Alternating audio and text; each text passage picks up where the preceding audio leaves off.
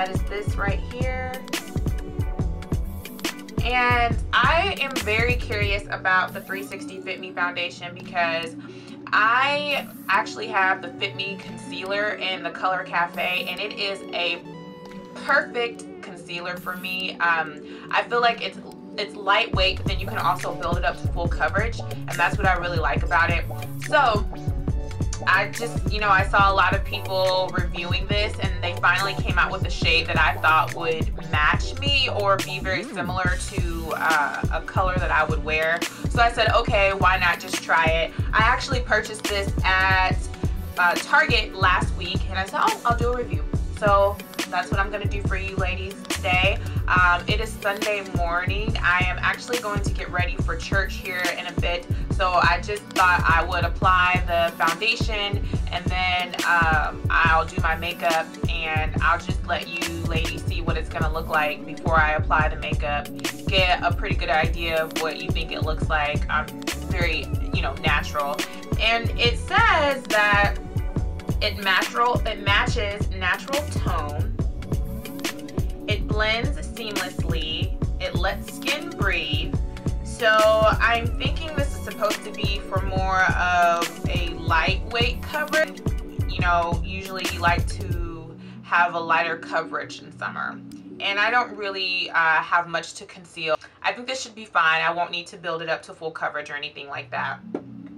So I am going to test this with a primer because it's realistic for me to test it with a primer since I wear all of my foundations with a primer. I think you're pretty much setting your foundation up for failure if you're going to test it without a primer, and I just think that it's realistic. I would normally wear a primer with my foundation, so why not test it with a primer?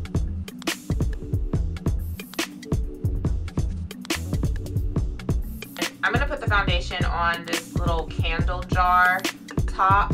It's a liquidy consistency.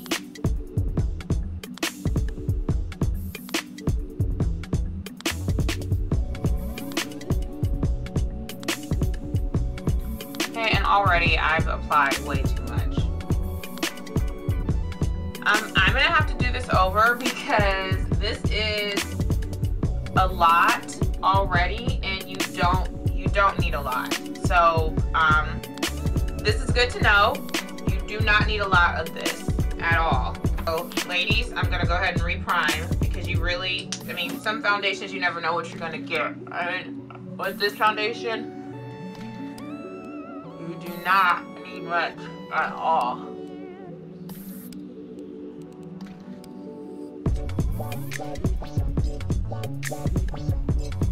Okay, it doesn't feel heavy at all.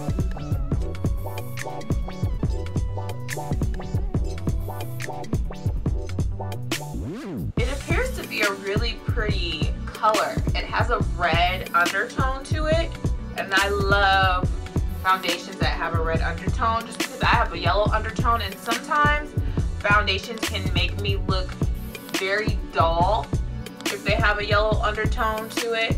Well, I never really feel like they have a yellow undertone. I feel like it's like a gray undertone, and it makes me look makes my skin color look very dull. Like it doesn't look radiant at all, and I don't like that. So I love foundations that have a really pretty red undertone to it, and this definitely has that really pretty red undertone. I'm just gonna blend it in my neck area.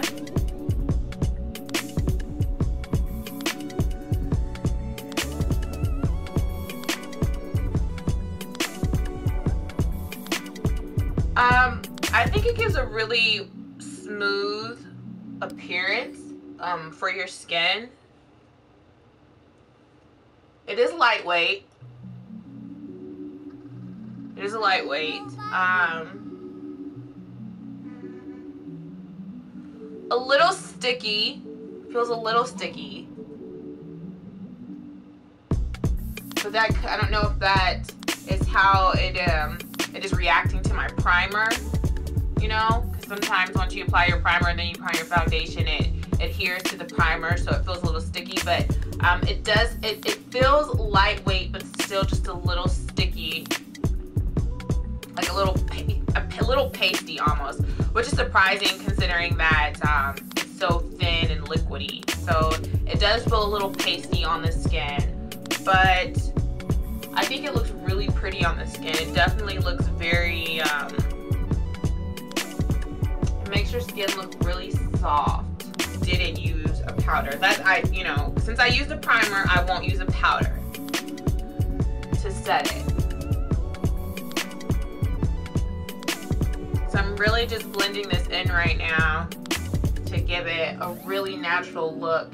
And I think that this gives a natural looking coverage, as it states that it does.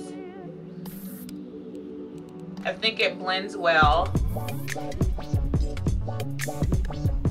Hey girls, I'm back. Okay, so I am fully dressed and I applied just a little bit more foundation just to fill in the areas that I felt needed a little bit more of an even coverage, because I felt in some places I didn't blend it very well, and so it wasn't completely even just because of the way that I had applied it earlier, starting from my forehead and then just working it all over to my face. So I definitely wanted to just make it look very even all on my face. I did not apply a setting powder just because I want to see how it reacts without a setting powder. And I applied some Fit Me concealer, just a tad bit, just to brighten up the areas where the foundation kind of made it look a little darker than what it normally would be, because I do have lighter areas in my skin tone. So I definitely used some concealer to just brighten up those areas where the sun would naturally reflect, and just natural lighter areas in my face. And I just have on a little bit of eyeshadow, a little bit of terracotta NYX blush, and I have on some hard candy Tiki baked bronzer as my more as like a bronzy highlighter for a glowy kind of dewy look. So yes, that is what I have applied on my face, and I am actually going to go to church now. I'm going to see how everything holds up throughout the whole day. It is now 11:01. I think I applied this around the 9 o'clock hour. Yes, I know I'm late for church. It's kind of ridiculous. But I am on my way, and I just want to say right now, I'm loving my foundation. Like, I took a look at it like after I applied all of my makeup, and I really love this foundation. I want to see what it looks like after, you know, the course of the day has taken place. But I definitely am in love with how it looks, the color, how it looks with all of my makeup applied. It doesn't look ashy or cakey at all. It is very pretty. And as of now, I would definitely say if you haven't purchased this, go get it. But my mind could possibly change throughout the day, so I'm going to report to you guys back a little bit later, and hopefully you'll stay tuned. Okay, see you later. Hey guys, okay, so I am just coming back from church. I don't know, can you guys see me like this? Okay, so I cleaned out my car, and it's rather warm in here. And I'm about to go get some, what do you call that? Aluminum foil and some eggs from the grocery store, and some fingernail polish remover. I have to say so far that the sun is not out, so I don't know how this looks, but so far I'm still pleased with how my makeup looks. Remember I said that it was a little pasty at first? Maybe because it's a little bit warmer, it's starting to like settle into the skin more, so it doesn't feel as pasty. So it feels like it's kind of like just, I don't know, it doesn't feel like before. So that's good. I don't feel like it's really oily or anything like that, and usually my nose is the first to sweat where it feels really oily, and that doesn't look oily. It doesn't look oily at all. It doesn't even really feel oily. And I don't know, everything's holding up really well. It's about 12, almost 1 o'clock, and Again, I feel like maybe I'm testing my makeup out a little bit more than usual. Like, I have the windows up. I just want to see how the foundation reacts to warm temperatures. And so far, it's holding up really well. So I'm really happy about that. And I am going to open the window just a little bit. So yeah, as of now, my makeup looks really good. Not too oily. Yeah, I'm pleased. I'm impressed, but it's only been the first 2 hours. I have a few more hours to go before I really settle in and give you my full review. So if you guys will stay tuned, I will see you in a few hours. Okay, bye. It is now almost 9:30 and my night has pretty much concluded. I've done everything that I needed to do today. I even took a nap, and I would have to say I am oily at this point, so definitely using a setting powder would be beneficial if you're going to use this foundation. I do have a list of pros. So my pros are, it's lightweight throughout the day, it does settle into your skin, so it doesn't feel as pasty as it does when you first apply it. The color is absolutely gorgeous, beautiful undertone. I wanted to go over the directions because I actually didn't follow the directions. The directions say to shake well, apply, and blend with fingertips. I did not apply this with my fingertips. I did use my Real Techniques brush as you saw in the beginning of the video. So it's your choice whether you want to use your fingertips and apply it as the directions suggest, or if you want to use a foundation brush or whatever type of brush that suits your fancy.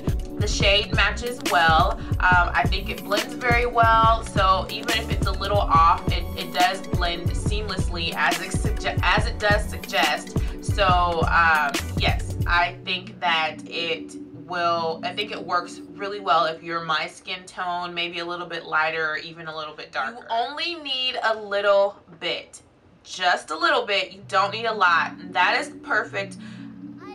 And that's really good because you know that you'll be able to have the product for a long time, so you won't run through it because you don't need very much of it. So that's really good. Affordable. I would definitely say that this compares to a higher end brand. This is a lightweight. I do believe it's light coverage because I could still see my freckles when I applied it, but I think you can build this up, but I think it would be medium coverage. It wouldn't be full coverage. So if you're someone that is looking to conceal a lot of imperfections, then I would definitely say you want to go with something that's full coverage. This might not work for you.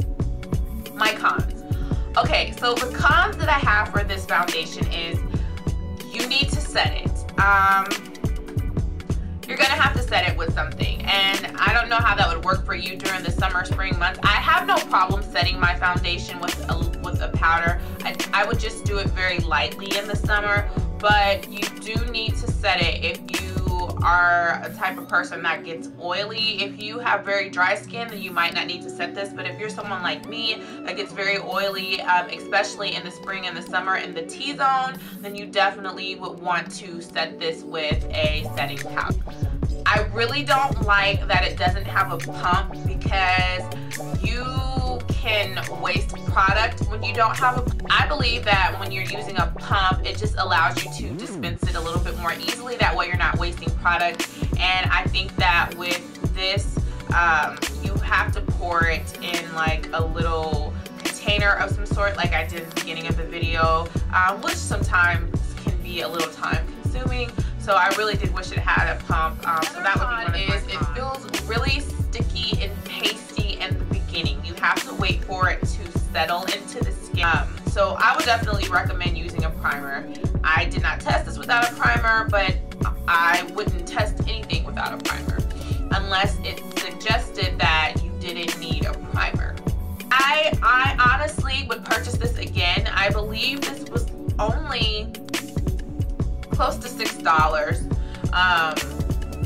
Yeah, so I would definitely purchase this again. I I am impressed. Okay, I'm in love with it. It definitely compares to a higher end foundation, a lightweight higher end foundation. So that is my review for the Fit Me foundation. I hope you guys all enjoyed this video. If you enjoyed this video, please like, rate, and subscribe. And if you have any questions, then just connect with me on my social media, which I will link all down. Until next time, bye.